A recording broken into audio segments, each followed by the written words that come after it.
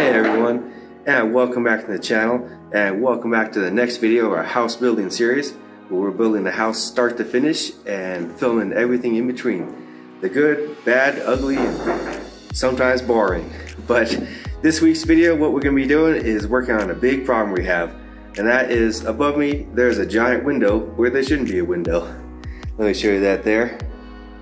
So up here, we don't have a roof yet, and it has been raining, and all this rain is getting on the floor here, but we went ahead and put some water sealer down before. That's in another video. So that's been protecting the floor pretty good. But what we have to do is get these ceiling joists up and get the roof on there to keep out some of this water and keep us moving on the project. But before we do that, above me here, we have to put in some beams, and I haven't cut the pockets out yet for the beams. So I'll be working on the walls, getting some sections cut out and re-supported for beams put up there for the joist to hang on, or sit on actually, and that's going to hold the roof up. And yeah, so it's going to be a pretty fun process to do that. And I'm not sure how long we're going to be working on that today, because it's going to be raining here pretty soon, I think. But the rest of the week should be good, so I think we're going to get a lot of stuff done. So before it rains, let's get going and see what we can get done today.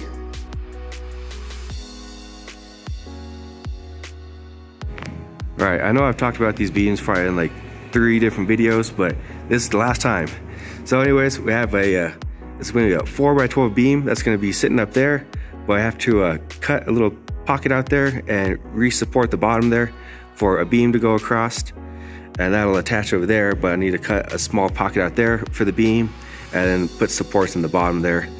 And I don't have the scaffold today, so I'll be up on the extension ladder trying to get that done. And then above me there's another beam, but I won't show you that one until it's done. Well, next day here, because yesterday we got rained out, but while it was raining, took the time to go get the scaffold. I got that put up this morning and finally put this big beam up there. And what we're using here is 2x12s that are triple stacked. And yesterday we went ahead and made the supports there in front of the wall. And then in the beam there, I cut just a little notch out of the top there, so that top plate could tie into it, and put some nice 8-inch timber lag screws in there. That's gonna hold that together nice. And did another support up there for that one. And then we're moving along here for this next beam that's gonna go from there all the way down to that corner, and we have that cut out, but it has to have some joist hangers on it, and we're gonna cut some extra material off the beams there to get those joist hangers on. Alright, so we have the 3 beams cut out for the inside there, and the joist hanger here, it's a 4-inch joist hanger, but if you stack together 3 of these, then that's 4.5 inches. So the outside boards there, I already made a little mark there. Have to cut off, shave off just a 1/4 inch there, so that joist hanger will fit over it. But pretty simple job to do it.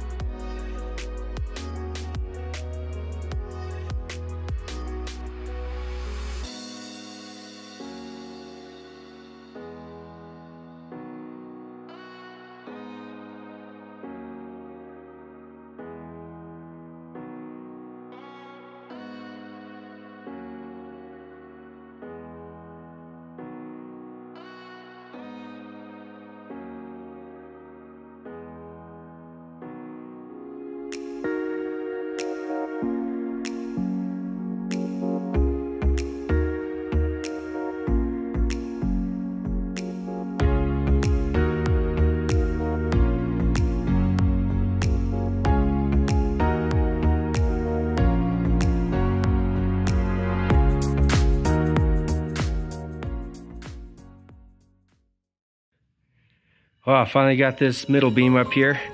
It wasn't too hard, I guess. Just had to get things adjusted and moved around, and got that bracket put in there. Fits in there like a glove. Like a glove.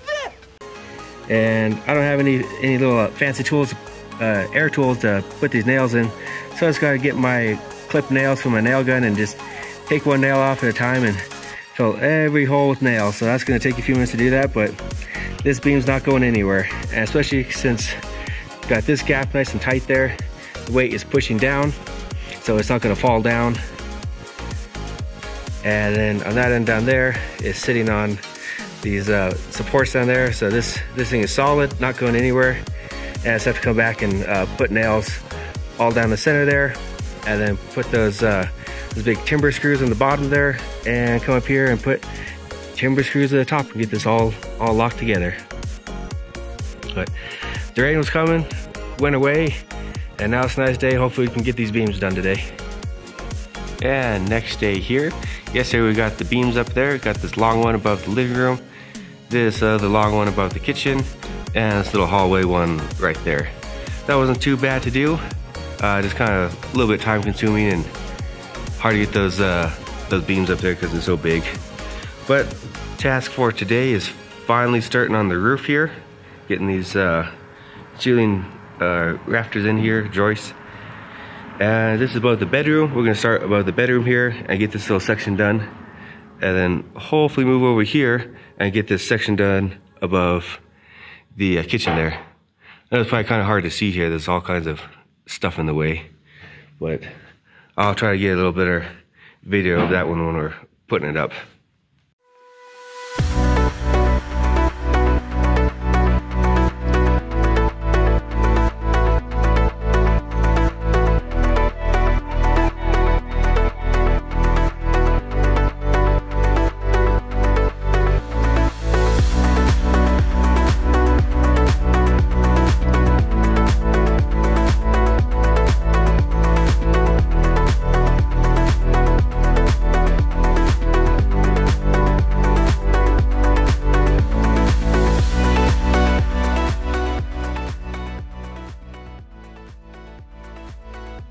Alright, as you saw, just got all these rafters cut out here. Have 9 for the top section and 9 for the bottom section. It's got 2 of the 2x16s went up on the roof, and marked out 2 of them, got the measurements perfect, and came back down here and made them into a template and cut the rest of these. But these are the bottom notches there, and to get these notches, all I had to do is just get the square there and bring it down to the 212 angle there, and made my mark like I did right there. And then from the bottom there came out 6 inches, because 6 inches is the thickness of my wall, including the OSB, and just brought my square up here until along this line there, until that line and that line matched up, and made a line across there, cut it, and I get the perfect notch there to rest on the top of the wall there. So these are all cut out here, so let's go ahead and get these put up there.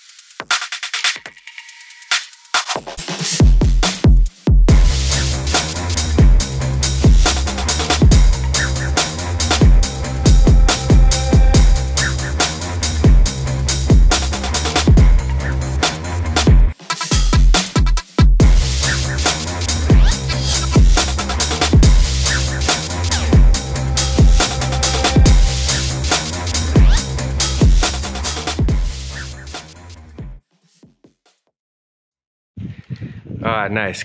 Got the part done on the bottom for covering the bedroom, and got the bottoms lined up 16 on center. Now it's gonna come around here, getting the lumber all stacked up ready to do this top part there above the kitchen, and hopefully that's gonna be done today. because I'm tired and ready to go home.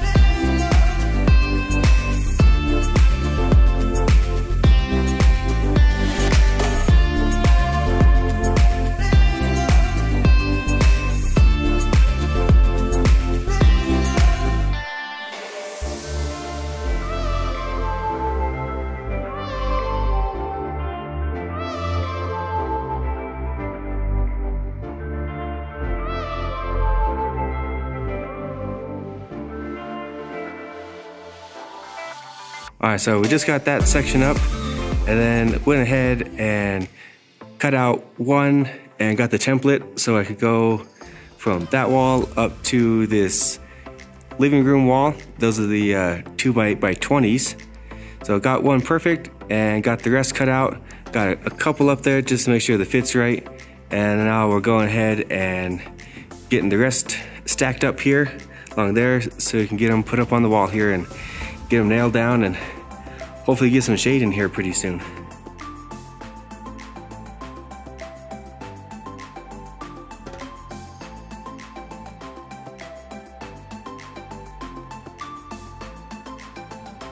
Alright, since there's a lot of wood up there, it's kind of hard to see what's going on here. Thought I'd just kind of show you on the plans here. So this is the entryway. We come in the front door, and this is a section that we did yesterday with the 16s across there and the 16s across there. And then this morning we went across there and did this whole section here of the 20 footers. And then this is our 3 beams that you saw us put in. And then we have the section of 12-foot long ones that goes in here. We just got those cut, but the rain is coming, so we're going to start that tomorrow. So then we'll get those up. And next thing we have to do is this section here and this little section here above the entryway. And then once that's done, we'll come out here and build the covered porch entryway. In the back, a covered porch there for the back. And that should be it for the framing. See here, these ones are marked at 24 inch on center, but with 24 inch on center, go up here, you only get a 10 psi roof load, and that probably won't be enough here since sometimes we get some big heavy snows. So I did the 2x8s, but a 16 inch on center, and that'll give us 30 pounds per square foot, which will be plenty to hold the load of a heavy like March snow when they're nice and wet. But that's gonna be it for right now, and we go home before the rain comes, and we'll see you here again tomorrow.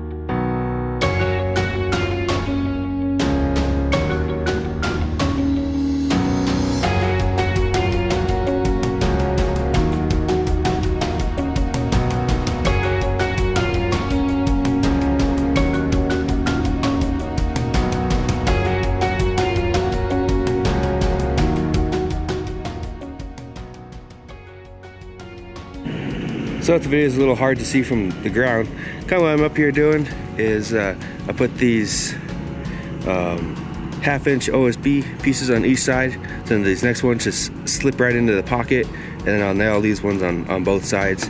But what that help does is just keep them aligned so they're not going to twist or fall over or anything like that, and keeps them together. So just making a little slot there going all the way down, and definitely makes it easy when I get these next ones put in. Then they're not, these ones aren't tipping over or anything like that, and they're nice and strong. Got those ones up there for the next ones. And yeah, hopefully we can get a lot done today. It's a nice cloudy, cool day. Hope it stays that way, it doesn't turn into rain. But I'm gonna keep on going with these ones, and I hope I can get this roof done today.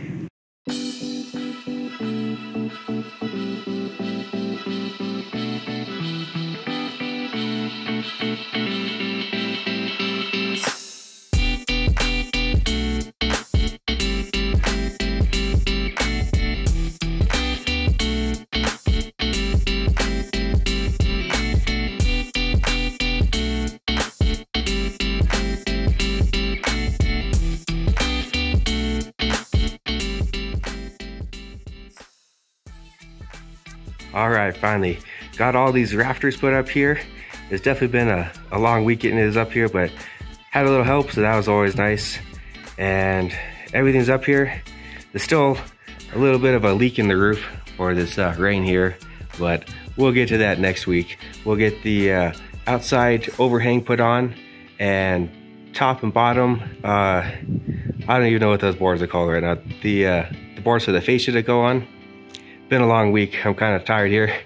And we'll get the overhangs on this other side done, and then we'll put the sheathing on, and then some waterproofing membrane on top of that, and then we should be all good to get this place nice and dried in. And then we'll put doors and windows in, house wrap, and all that fun stuff. But that's gonna be for the next video. So everyone, thanks for watching so much, and I'll see you for the next one.